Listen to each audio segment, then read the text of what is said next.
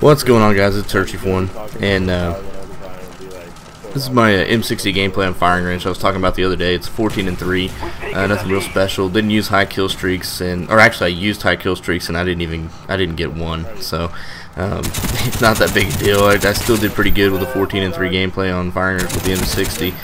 Big ammo, you know, extended mags. That's the only way to go with this bad boy. If you run a scavenger, it's even better. You're like 300 rounds or something like that. It's just unlimited. But anyway, that's not what I want to talk about. I want to talk about Black Ops 2, and in particular these guys getting the game early. Would you guys pay $250 for a copy of Black Ops 2 early? I wouldn't. I'm just curious how many people actually would. I know there's plenty out there, because they've been doing it. You know, there's a guy who paid $2,200 for Black Ops 2 early. Now, the only reason I think that anybody would pay that much that early for this game is the fact that they've already learned how to rip the game, which basically means that they can make copies of it. And you know, hey, you buy the game for $2,200, and you make, you know, 40 copies, sell them for, you know, or 100 copies, sell them for $40 a piece, and you're banking. You know, you're doing pretty good. You're giving people a deal, and you're making a profit. But hell, you can do that with a $60 copy the day that it releases, or buy a $60 or $250 copy early. There's plenty of places to do that apparently, because everybody's doing it. I just don't understand the mindset behind it. One, yeah, you can play combat training, get used to the game early, but what's that going to do for you? It's going to give you what, a couple hours? But what's the learning curve for Black Ops 2? When you're playing against players who have played Black Ops, Modern Warfare 3, most of us have played Modern Warfare 2. You know, that's when a good majority of the people really started playing Call of Duty. The learning curve for Black Ops 2 is not going to be that long, guys. I give it a couple of hours, and if it feels like Black Ops 1, I give it less than that. You know, you're going to be using the custom classes. Yeah, you're not going to have everything unlocked, but that is what it is. And to top it all off, these guys getting the game early, they're not going to be prestiging and leveling up early. Everything's getting reset. Hell, the servers haven't even been turned on yet.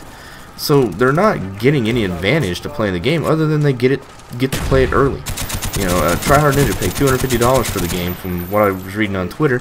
He's doing a live commentary of the or playthrough of the campaign, and he's you know, but he's getting to do that early, so he's getting the campaign playthrough done. I guess that's a benefit, that's a bonus. But as far as these other guys who are doing it strictly for the multiplayer, why would you throw your money away like that? It doesn't make any sense, you know. I'm just curious. What do you guys think? Do you think it's retarded?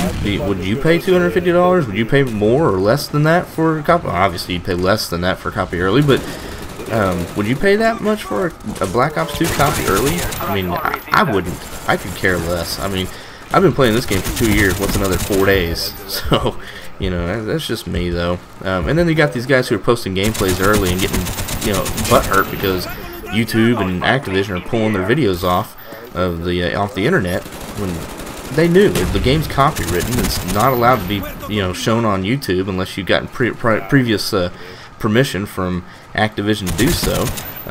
And not too many people get that permission. So if you're gonna post the game early and then you're gonna get mad because you got a channel strike for it, you only have yourself to blame.